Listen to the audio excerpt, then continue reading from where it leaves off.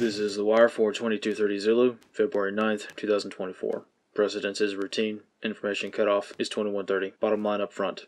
Situation in Gaza deteriorating. Farmer protests continue. Beginning with international events in the Middle East. The situation in Gaza, having deteriorated significantly over the past few weeks, has become increasingly more serious following the increase of tensions between Israel and Egypt. These tensions come as Israeli rhetoric increasingly indicates imminent operations in areas close to the Egyptian border. This afternoon, Israeli sources have announced the commencement of operations in Rafah, ordering the evacuation of the city in advance of the invasion. Similarly, in the north, large military exercises near the Lebanese border have also exacerbated the situation, and possibly could be an indication of a widening conflict. In Europe, farmer protests continue as before, including now well over 24 nations.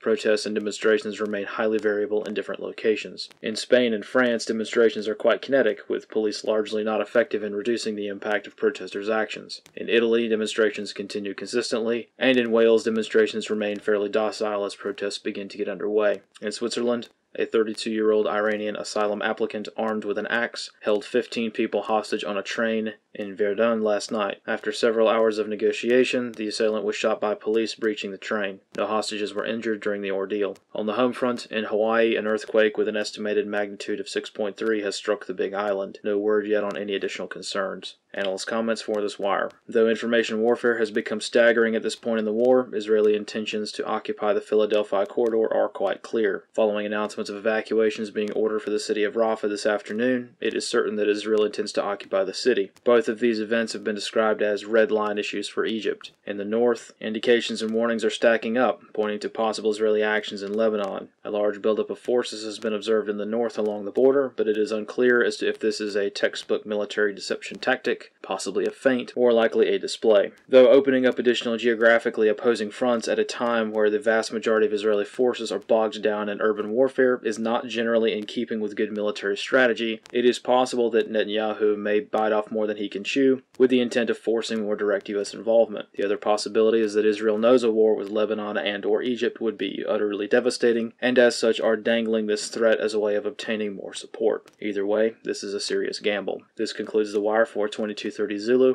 February 9th, 2024.